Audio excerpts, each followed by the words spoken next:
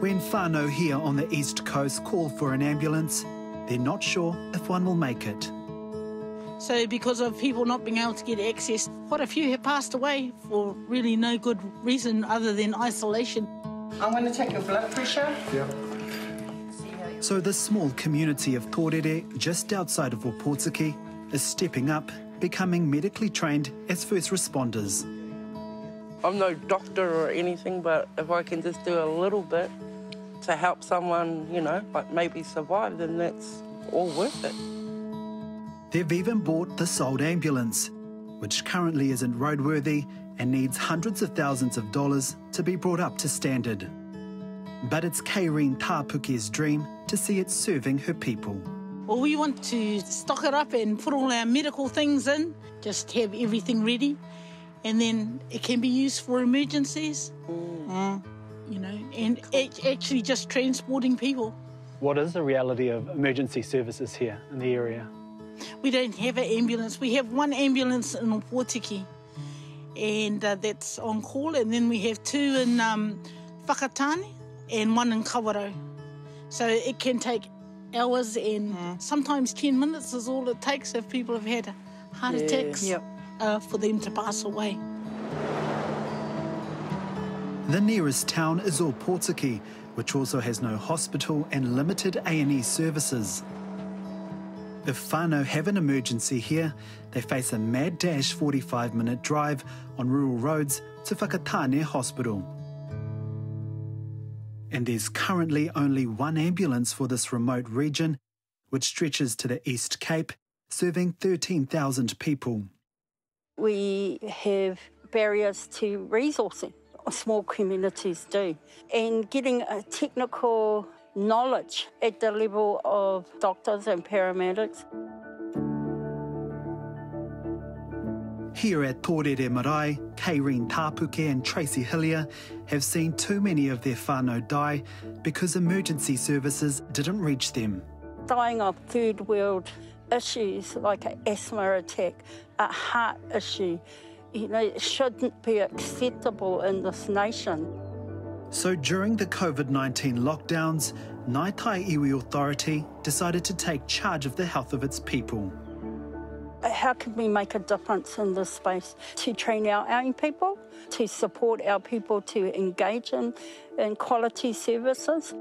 They teamed up with emergency medical trainers ProMed and Whitireia Polytechnic to train locals to become first responders.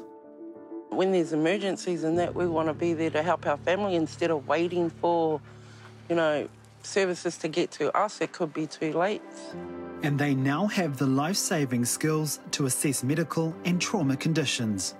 So we wear the medical lens when we go around as first responders. It's all about medical needs of anyone and everyone. For our community and our hapu, our iwi, we're there for them, and they know that. They have faster. The project has been supported by Stephen Dennett, the only fully qualified paramedic in the area. Today he's teaching first aid to a group of local farm managers. A cardiac arrest can happen just from the heart, or it can happen secondary to trauma, hey? So we can have a car crash, for example. This is our second first aid class that's come out of initially the COVID response from last year, where we've worked with Whitireia and ProMed and Ngai Tai Iwi to create that partnership to ensure in the Māori communities that we're getting the education and awareness out there. We're seeing someone choke, we're unable to dislodge it, we're calling for an ambulance.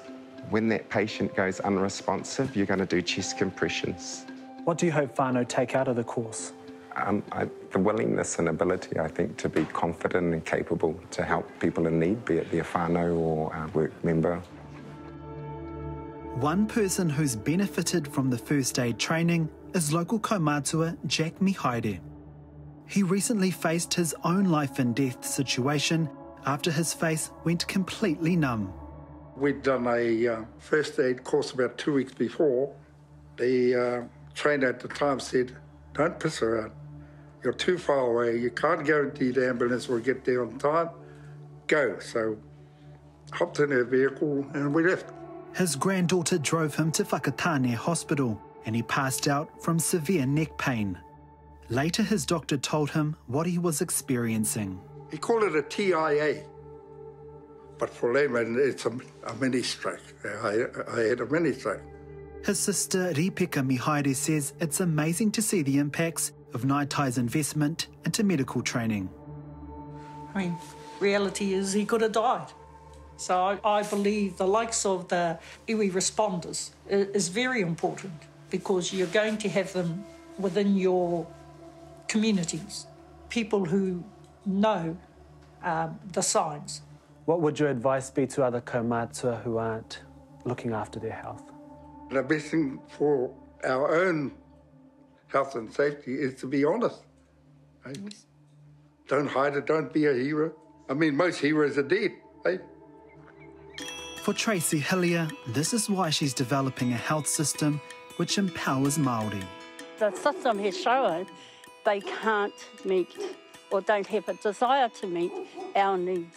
When our people start moving from sickness to actually seeking well-being, taking informed decision about their well-being and not waiting and lying in bed, as most of our people do. They don't want to be a problem.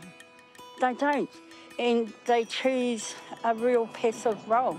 But seeing them move into well-being and making choices to engage with specialist services is just so awesome.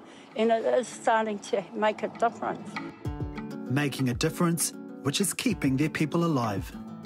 Over the past year, how many lives do you think have been saved because of the training you've had? 4 since our course, since we took up this first responders, yeah. And that's without any resources. It's just about doing what you were taught. I'd say at least 2 here.